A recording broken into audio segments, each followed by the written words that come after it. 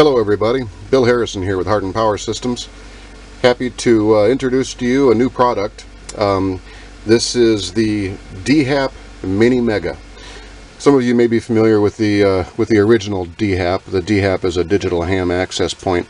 It works with the Dstar radio network. If you're interested in this, you are probably already versed in that technology, no need to go over it. What we've done here is taken the same functionality as the original DHAP, and when I say original I mean either the R1 or the R2, there's a bunch of them out there, and we've dramatically scaled the size of the device down, managed to give it more onboard power, and really just a list of improvements that we're pretty excited about.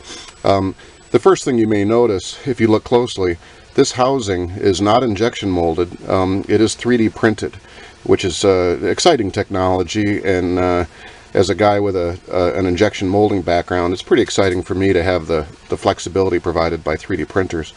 But in any event, it's a high impact ABS. It's a tough material.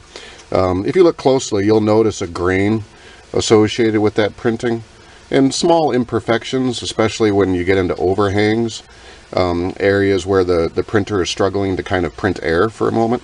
But in any event, this is the DHAP Mini Mega. This thing is 4 inches by 4 inches by 2. And believe it or not, with 4 batteries installed, it weighs 14 ounces. Now, fundamental difference with this DHAP versus the original is that this first offering does not use the DVAP. It uses the Mini Mega, or I'm sorry, the DV Mega, out of the UK. Great little access point device. So if you look here, you'll see that we've got a Raspberry Pi. In this case, it's a B+, the DV Mega board. All of the connections for the Pi are now directly accessed. The antenna is still remoted. We do have the voltmeter. We've got an on-off switch that's recessed so it won't get bumped. Some generous bumpers, keep it from sliding around on your dash or whatever, and also help some with airflow. The 4 batteries are 18650s. They reside in this tray. An interesting note about the way the battery bank is set up is that if you install 2, not 4, batteries in either this bank or this bank, the system operates, and that's because it's wired series parallel. That means that if you run just 2 batteries, the system will run exactly as if you were running 4 batteries. It just wouldn't run as long. So kind of nice. If all you have is 2 batteries, or if you don't need a whole lot of runtime, well, then just run 2. Throw 4 batteries in there, and obviously you've doubled your runtime. An important note about batteries: the 18650s. Definitely amazing tech, right? I mean, the lithium-ion chemistry in those batteries is unique to those batteries. Very impressive. And there are some different flavors, and because of that, slightly different sizes.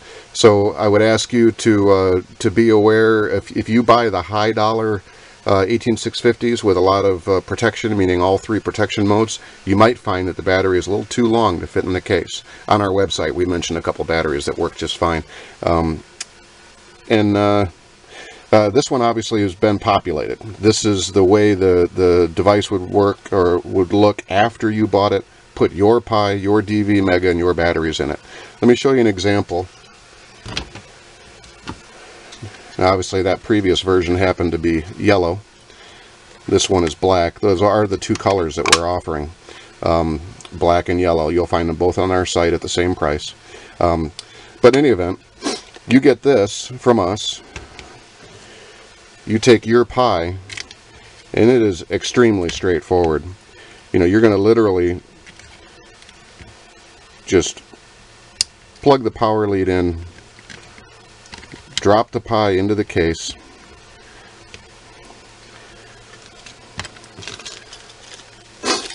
the new DHAP comes with this, which is a bridge that we print that's designed to securely carry the DV Mega and the screws and a little Allen wrench that you need.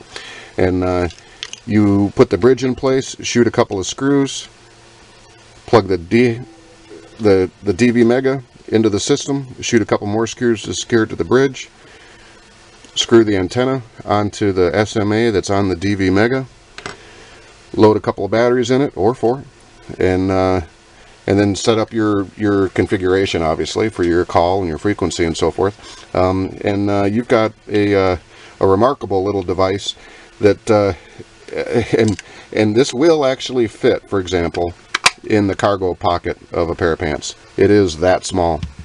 We're pretty excited about it. There's some neat stuff. Gigaparts is carrying this device, and they're carrying bundles as well. Here at Hardened Power Systems, the only thing we're offering on our website as of June 2015 is what you might call the bare bones system. What you see here, without the Pi and without the DV Mega and no batteries, it's just exactly this and the bridge and the screws, but very reasonably priced. The main thing we were able to accomplish that's significantly different is that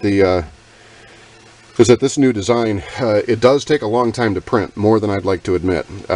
It takes a number of hours to make these parts on the printers, but it builds much faster on the bench. So it helps us push the price point down, and you'll see that if you go to our website or go to Gigaparts and see the cost of this stuff. I think there's going to be a lot of people pretty excited about the entry price point. In any event, that is the new DHAP Mini Mega.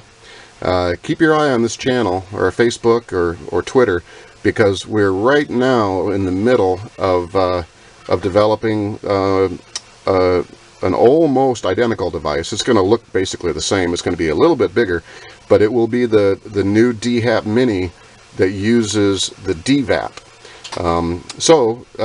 Whichever type of Dstar device you want to use or already have, whether that's a DV Mega or a DVAP, will be able to meet your needs. So please go to portableuniversalpower.com. Check us out on Facebook or Twitter.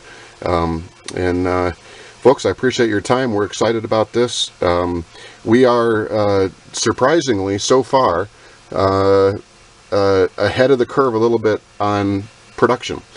Unlike the original DHAP, because it took so long to build, we are really trying to hold the line and keep these things in stock. And as of now, early June, we do have them in stock, or at least we're pacing orders. So in any event, go to portableuniversalpower.com. This is Bill Harrison. Thanks for your time, folks. We'll talk to you.